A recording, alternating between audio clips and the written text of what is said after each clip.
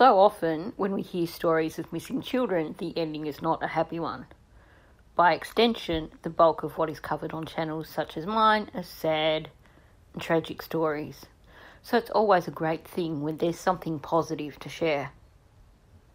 You may remember the story of Cleo Smith, the little 4-year-old Australian girl from Western Australia, who went missing nearly 3 years ago and was found safe and well after being locked in a bedroom in the house of her abductor, Terence Kelly, for 18 days.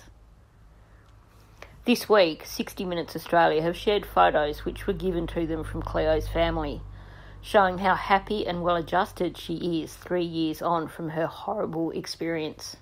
While Terence Kelly faced court and was sentenced to 13 years and 6 months for Cleo's abduction, her family took time out to take a road trip around Australia to allow time for them all to heal from their traumatic experience.